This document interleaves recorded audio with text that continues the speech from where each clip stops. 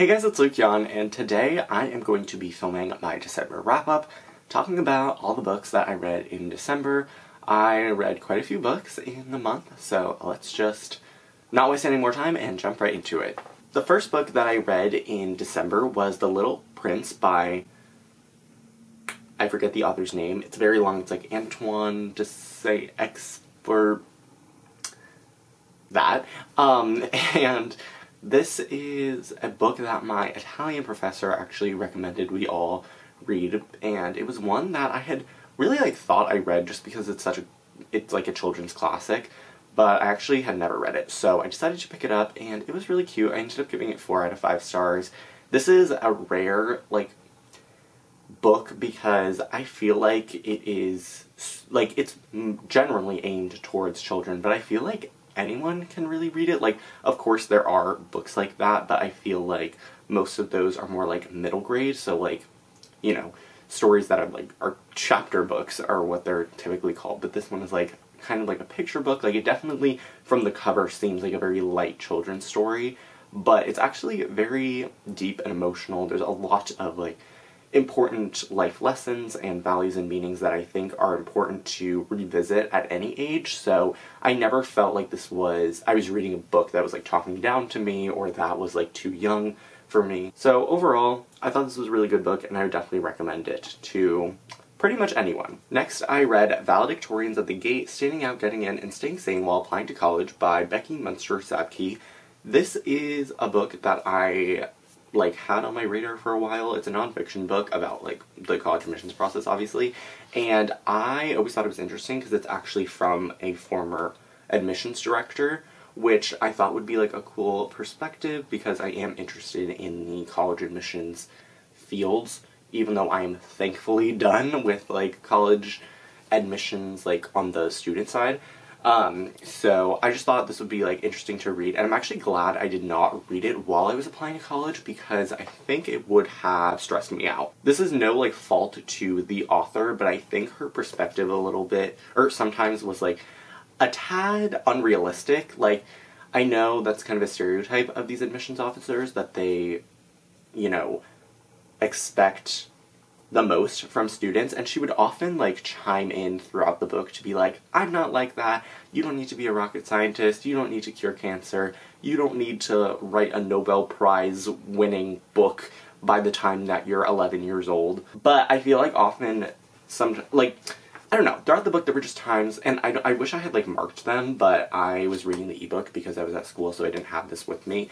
I wish I had marked them, the moments where that stood out to me, but I just thought I would mention it because I feel this would definitely be a book that would make me more anxious about my application if I was actually in the thick of the process. I think if you're looking for a book that is really helpful during the process, I would probably recommend Soundbite by Sarah Harbison. I think it does it way better because it's more encouraging. This book, even though it's from the perspective of an admissions officer, I never felt as a student, reassured. She was kind of pointing out, I mean, she's a former admissions director, but there were a lot of times when she would point out, the system is super flawed, but she would never kind of, reassure the reader in the fact that, it all works out in the end. Even though she does kind of mention that because she had a bad, college admissions, process or, experience where she didn't end up getting into her first, second, third, fourth choice school. It ended up great, but I feel sometimes she would forget that fact about herself, and I don't know, there were times where I feel she would forget what it's like to be a student and only be from the perspective of an admissions officer, and then sometimes she would really only talk about herself. I know this sounds like I'm complaining a lot. I still gave the book 4 stars because I do think it is a solid, book itself about the admissions process, but I'm just saying, I would not recommend this for a student, actually in the process at the moment. Overall, though, I do think there is, good advice, and it's interesting to see, behind closed doors, because you don't often get that point of view. So, I do think this is an important book, and I really liked the author's writing style, even though there were some weird things throughout.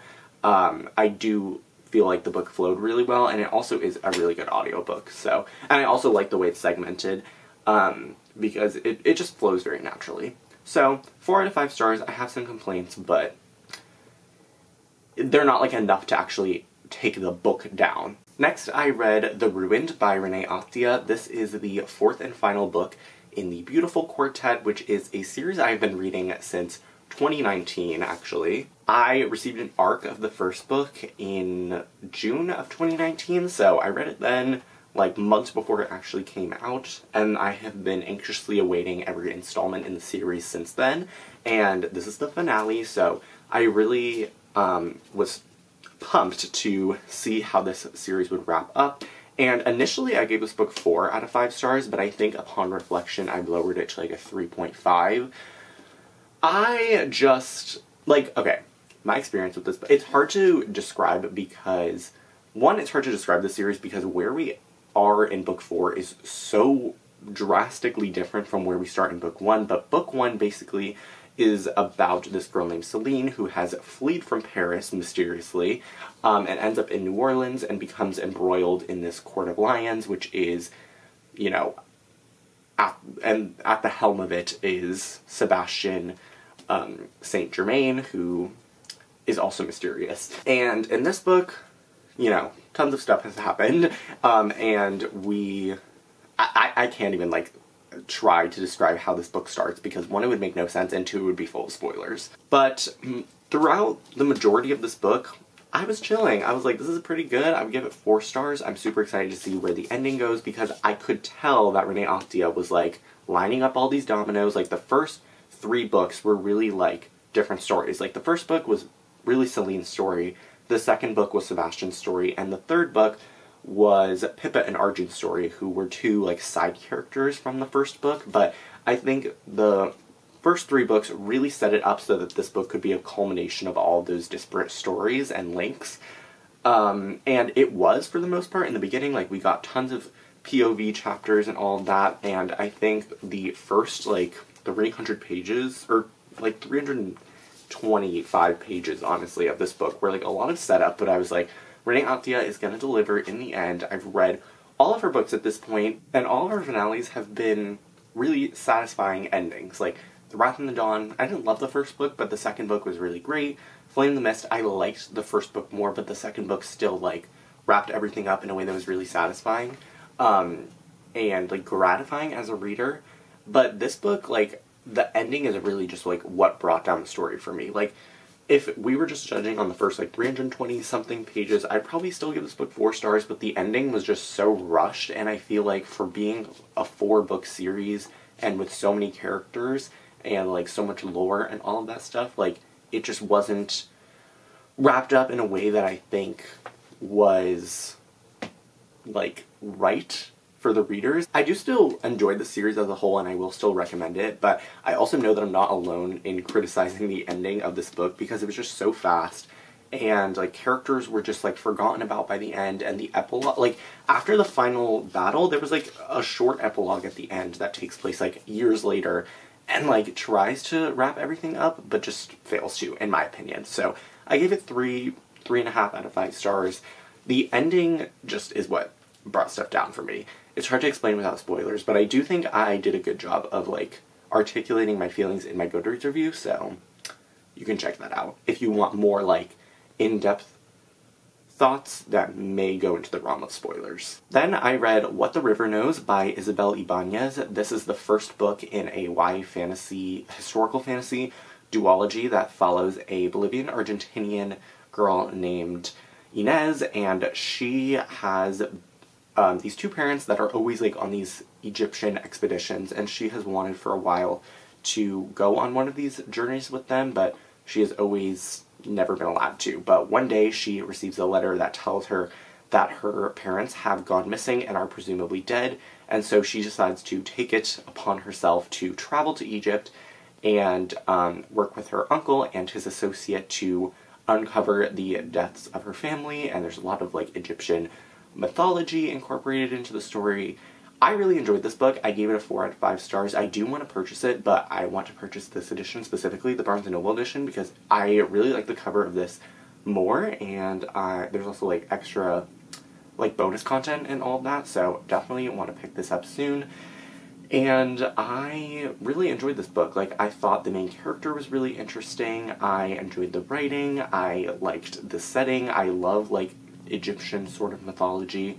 The pacing was, like, not my favorite, and I do think the book was, like, somewhat clunky at times, but I think overall, like, the story was really engaging, and the, like, setting and Egyptian spin to the book is really what, like, kept me invested the whole time. So even though there were some, like, rockier parts, like, I was still, like, kind of glued to the book, even when I wasn't necessarily interested in the actual, like, plots, because the characters were sharp and the writing was really atmospheric. So definitely recommend it, and I'm super excited for the next book coming out this year. Well, technically, like, 2024, but, like, you know, you get it. Next, I read Whiteout by Danielle Clayton, Tiffany D. Jackson, Nick Stone, Angie Thomas, Ashley Woodfolk, and Nicola Yoon. This is kind of a companion to the book that they released a couple of years ago called Blackout, which takes place in New York City, and it follows a bunch of characters as there is a major blackout throughout the city.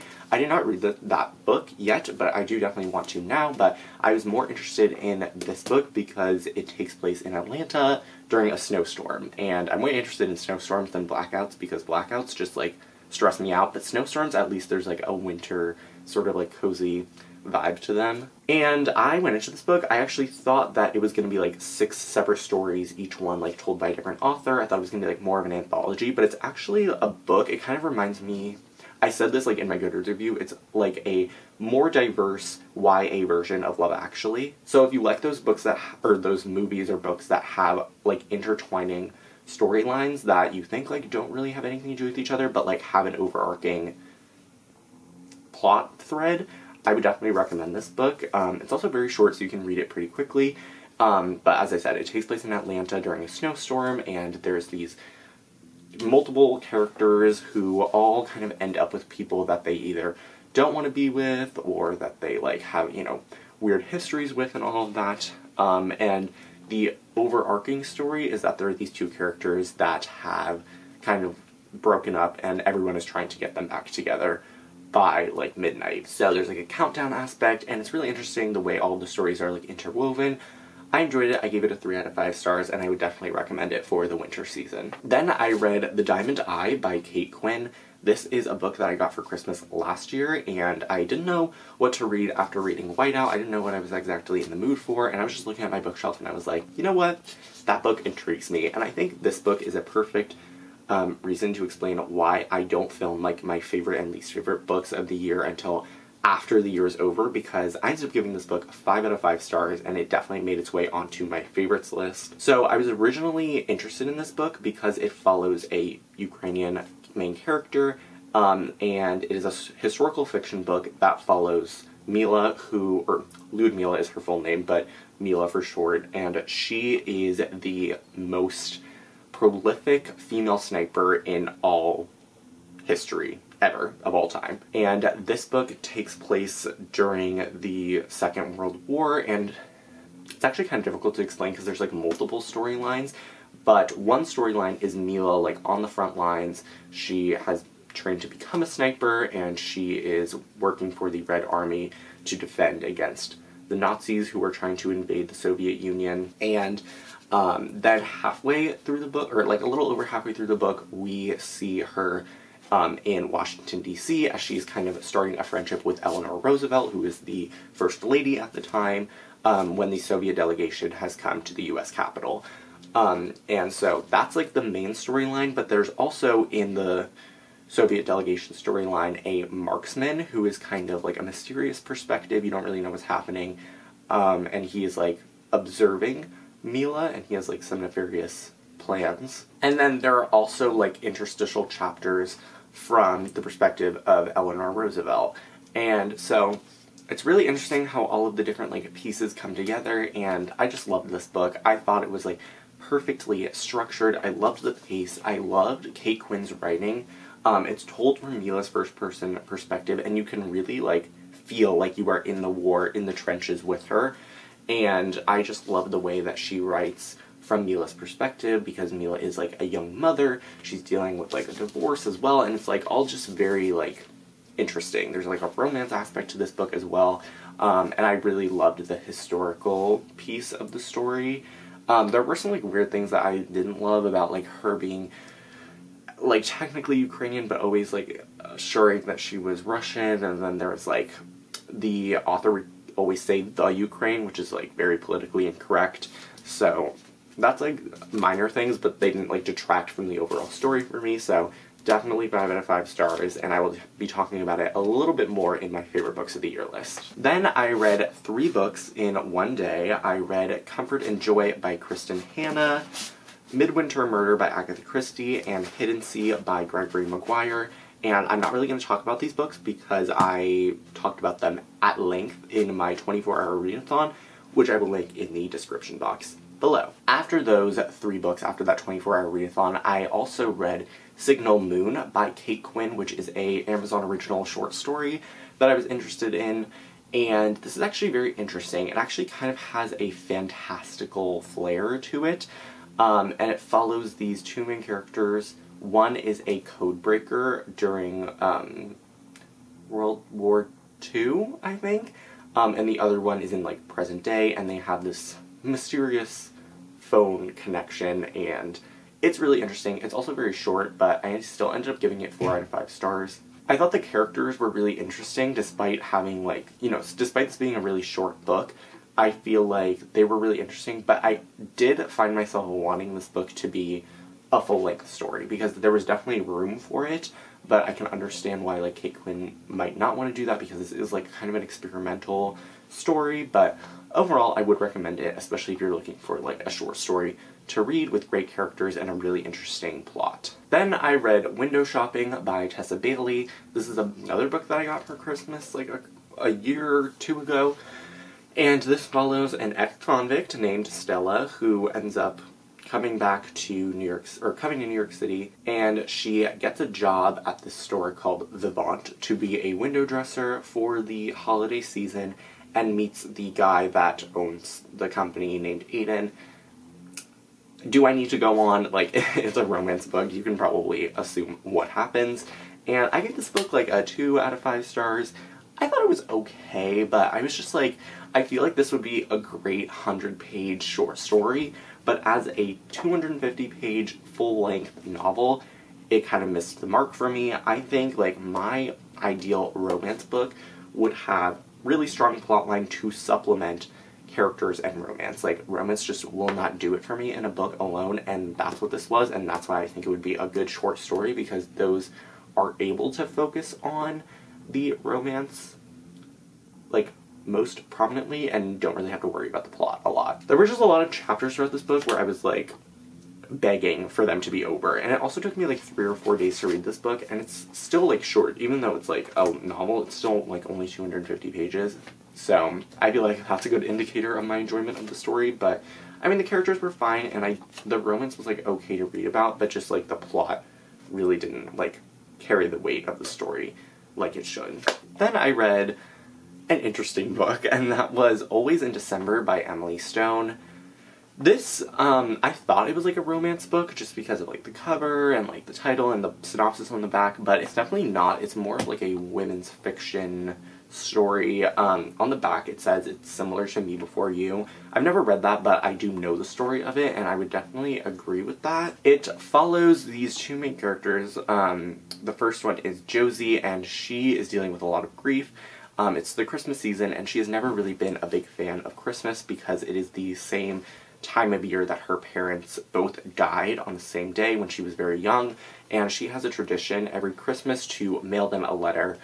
And one year when she is on the way to the post office, she ends up running into, literally, a man named Max, and they have this like whirlwind romance. It's kind of like ships passing in the night, and they end up seeing each other throughout the next couple of months and like the next year. What I'm about to say might be a little bit spoilery, so you can just like skip ahead, but I should mention that this book does not have a happily ever after, because it's not a romance book. Like, technically, there is romance in it, but it's more of a like literary book, I would say, which I feel like it's a little bit mismarketed just because of the cover and like the title and the synopsis. But it's very sad. Like, the ending is very sad. So, yeah. No happily ever after, which I was expecting, and I actually loved, like, this book is separated into parts. I loved part 1. I was like, this is gonna be like a 5-star read. Like, the writing is so smooth. It's like smooth like butter, honestly. And I just loved the way that Emily Stone was writing. I really loved the characters and their romance in part 1. Part 2 was good. It was very solid. Part 3 also very solid. And part 4 was pretty good up until the very end when we were leading into part 5 and 6, which were kind of like the last couple chapters of the book. It just felt a little bit cheap. And I have a full Goodreads review where I go into spoilers, so you can definitely check that out. But I ended up giving this a 4 out of 5 stars, even though the ending felt a little bit like as a reader, because it made me feel things. So I feel like if an author is able to evoke such strong emotions from the reader, the book deserves a good rating. So 4 out of 5 stars for this, but proceed with caution, because there is no happily ever after, and I feel like that's important to mention. Then after that, I decided to read 3 picture books, because I wanted to be able to read 110 books in the year, and also because I just needed a break from like that sad story. So I read Bear's First Christmas, Frosty the Snowman, and The Christmas Hat. I really enjoyed all of these picture books. I have revisited them multiple times. I reread The Christmas Hat every single year. It's one of my favorite like picture books, and I just love it so much. It's so cute, and I love ending the year with it every year. And Frosty the Snowman, of course, is just like, this is just like a printed version of like the song, carol, whatever. And Bears for Christmas is also very cute. It's like a wintery type of story. So yeah, Christmas Hat is like 5 out of 5. Bears, they're all 5 out of 5. I mean, they're great. They're classic picture books. And I love them a lot. But that is all for this video. I really hope you guys enjoyed. All of my social media links are in the description box below, and I will see you soon for a new video. Bye!